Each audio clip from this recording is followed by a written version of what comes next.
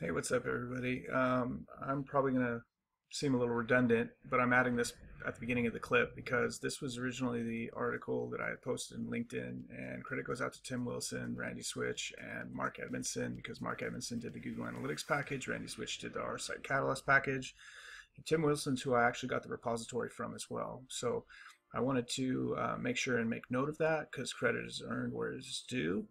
Make sure to watch the video the rest of the way though, so I can give you a demo of it and show you where to get it from, because I actually have forked the repository from Tim Wilson's repo and got the scripts in there. So if you want to go to my repository or his, doesn't matter. I'll go ahead and leave a link down in the bottom, but make sure to subscribe to my videos and like them if you enjoyed the video, and thanks for watching. Found a way to compare Google and Adobe Analytics with R, and so I basically downloaded the R scripts and added my Google Analytics and my Adobe Analytics credentials. You need to have a Google Analytics you have to have like a developer key and project set up, because when you use the Google Analytics package, it will basically run the requests against Mark Edmondson's account. Mark Edmondson is the package creator of the Google Analytics package that's on here. And so you actually have to add that while you're running these scripts, because in the beginning you have to add it to make the requests, and it uses your developer consoles, the API, to transfer the data. So I just want to make sure you're aware of that because I don't want him to get a bunch of requests and bog up his account. So anyways, also you have to have an Adobe Analytics client ID and client secret, which you can get from the user profile, which your administrator usually can get that for you. I'm an administrator of our account, so I have my own, but it used to be in the user profile section for everybody, and I don't know if there's a way to enable that, but you have to get it from your administrator if you can't find it. So without further ado, I'm just going to show you real quick. This is what it creates, is right here. It's basically a chart, and it shows your it'll show your visits, your sessions, same thing, but a visit in Adobe is a session in Google Analytics, or your visitor in Google Analytics, or your new visitors, whatever. I believe it's your users actually is the same thing as a unique visitor in Adobe Analytics versus Google Analytics.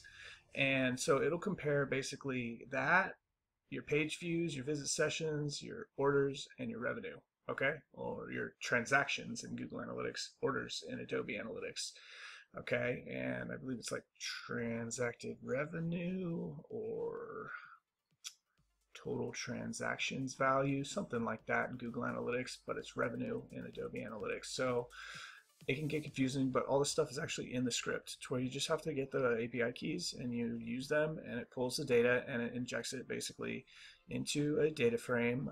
It's all using RAM and your computer's processing power to pull it in and wrangle it, and then create a couple of visualizations to compare against, which is really cool because you can take these graphs and you can actually save them, and they're interactive to where you can do all kinds of things with them. You can like go like this, basically zoom in a little bit more.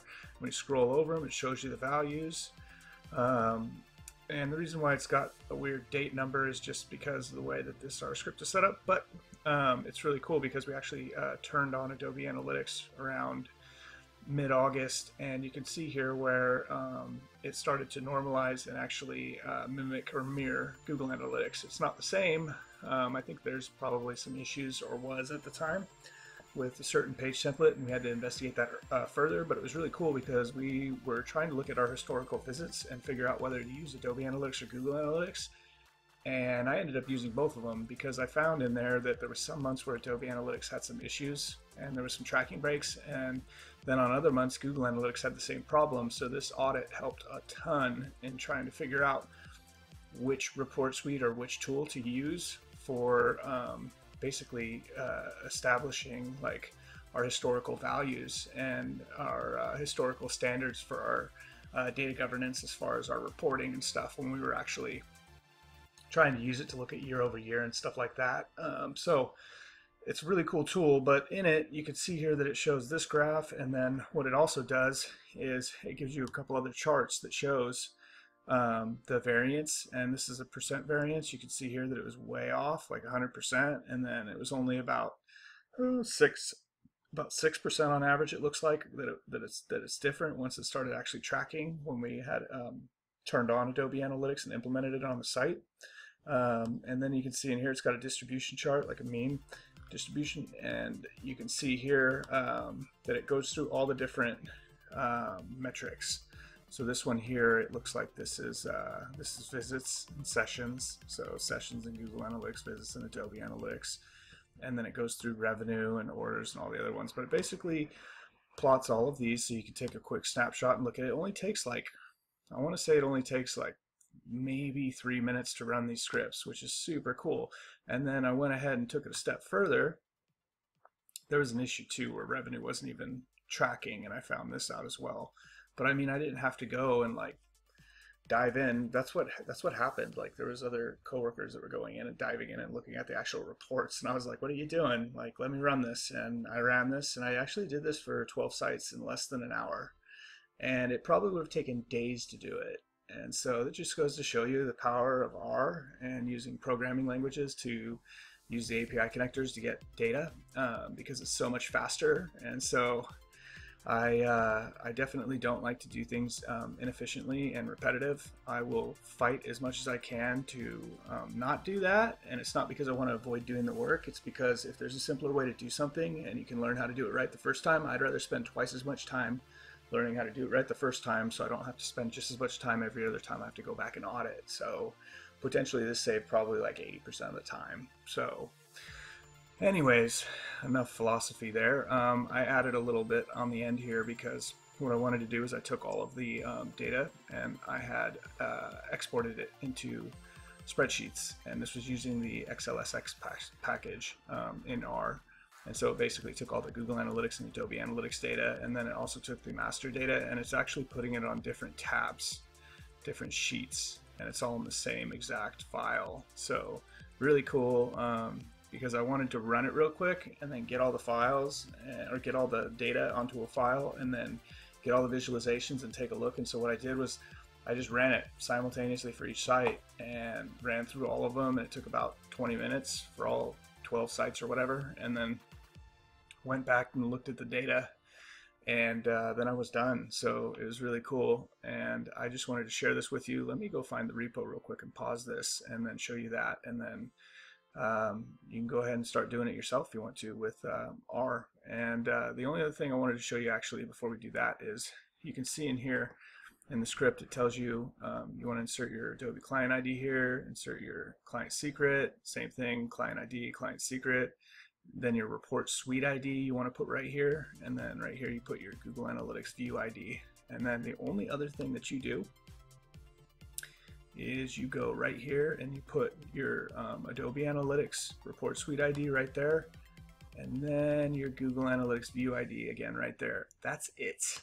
And then really all you do is you run this, and when you run it, it's going to generate all of these data frames. And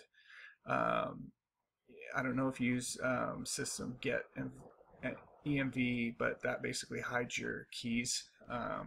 It's just a best practice for using RStudio or even other languages. So if you do that, probably a good idea, especially if you're going to be sharing your code or running it like on a server or something like that on a virtual machine. And then basically that's it. So what I did was I just went ahead and forked the repository from GitHub, and you can see it all right here, and the scripts are in here. Everything pretty much is in here that you need to actually try out the comparison. You can see it right here.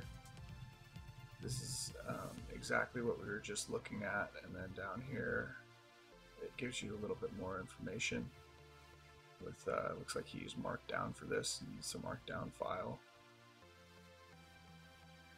So that's it. You guys go ahead and have fun with it. I'll go ahead and leave a link in the section below. And thanks for watching. Make sure to subscribe to my videos and like them. Appreciate it.